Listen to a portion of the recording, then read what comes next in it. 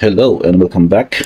We're going to do a standard deck of one of our card pools deck today, which is the Esper Raffine or the Esper Legends deck, and sharing with you guys our recent build in which we compare also possible changes in the list probably on before the release of the Murders at Carlo Manor. But so far we're just going to share a recent deck build that we use in our current local and weekly standard tournaments. That's specifically the Saturday standard events in the tournaments. And so we're going to start off, of course, with our list. We have, of course, a play set of Raffines, Kimi Seer as our 3-drop in the deck, which can curve pretty well. We have a play set of Fairy Mastermind.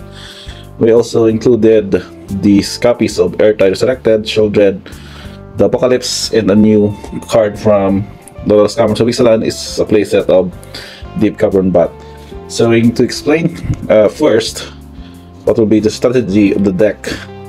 Let's set aside the creatures and non-creatures. So we're going to start off basically the 1-drops, or I mean the 2-drops of this build, which is this one.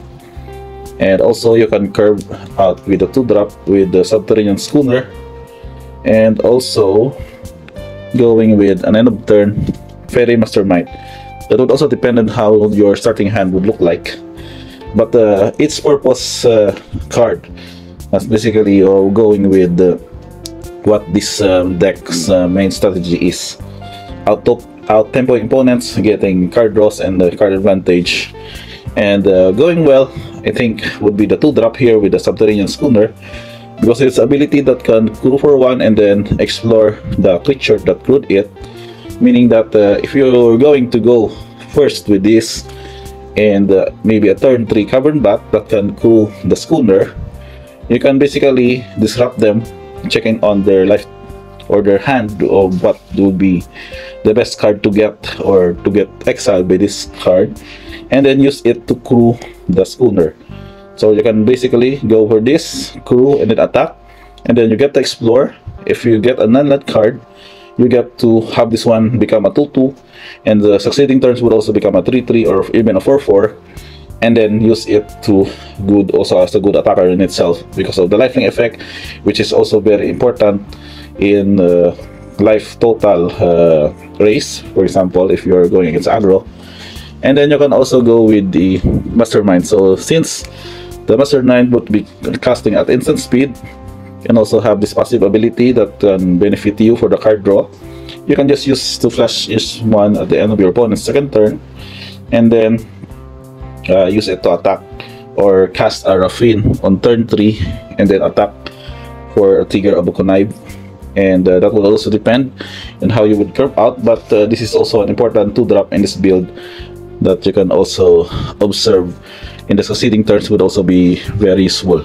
Now for this one would be your utility creatures. So Airtide Resurrected can basically kill off a creature, counter a spell, or a triggered activated ability, and also use Shieldred to punish those card draw effects from your opponent. And you would also gain life from the connive whenever you draw a card. For each of the cards, basically 2 life in equivalent. So that's 2 in the deck. And the 3-drops that are considered here are also the new cards with Tishana Steinbinder. That's only 1 copy, disrupting any relevant ability of your creature, and of course Preacher of the Schism, which also somewhat making use of card advantage and also gumming up the board with these vampire creature tokens with lifelink. So we have 3 copies in this deck. And of course the new card that has rose in value is 2 copies of Geeks Yawgmoth Praetor. So this card would probably be very useful also in the curve, having an attacker that can deal the damage with the evasive bat in the Mastermind could also get you to pay 1 life and draw a card. So that's pretty much your main creatures, getting also cheap card advantage against your opponent. And with your non-creature spells, basically consists of your spot removals, go for the throats, counter spells of make it disappear. So this is 3 copies. We have 2 lockdowns and 2 destroy evil. So this is basically your other card that do some spot removals at the same time destroy enchantments that are relevant in the meta game. Of course, Leyland's Binding, Binding Announcement, and other stuff.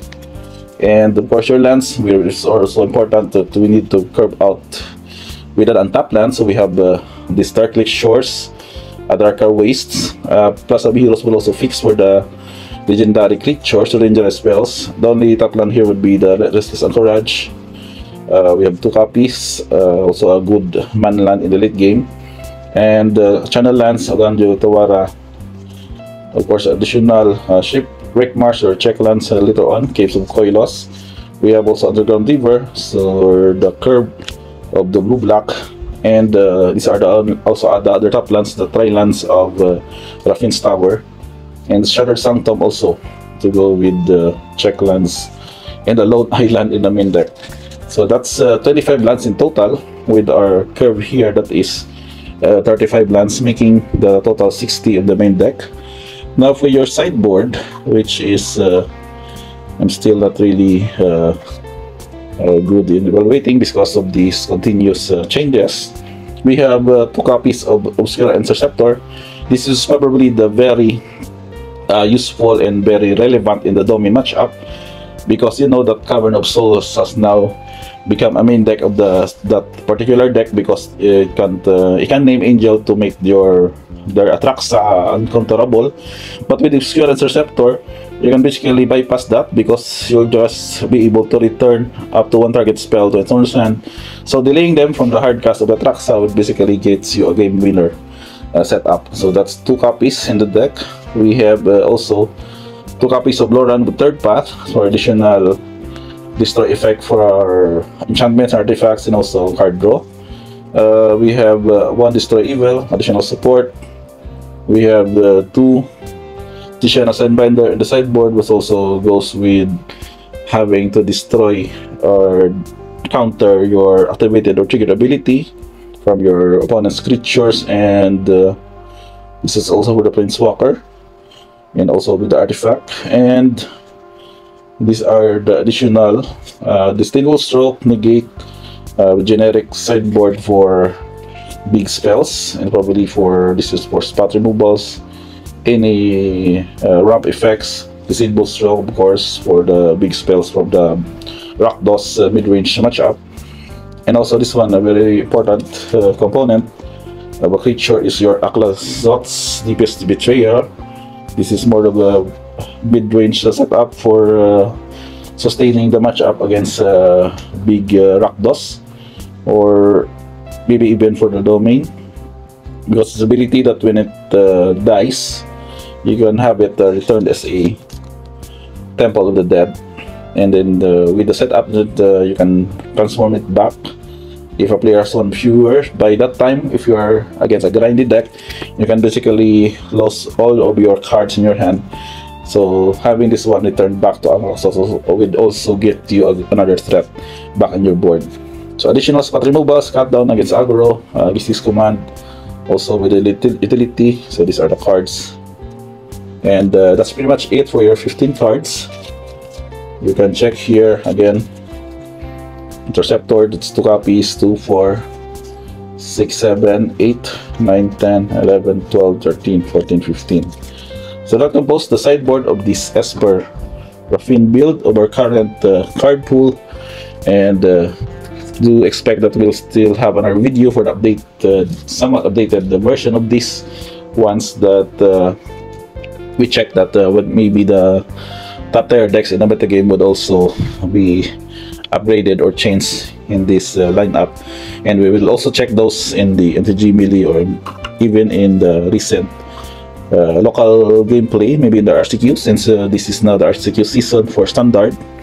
And I do hope this would help you know that what this build would be in terms of its current rank in the metagame of the Standard format. So I do hope you check this video, do like and subscribe, notifications on, as we go with this one. We'll still have future videos on this on the coming days, so stay tuned for that one.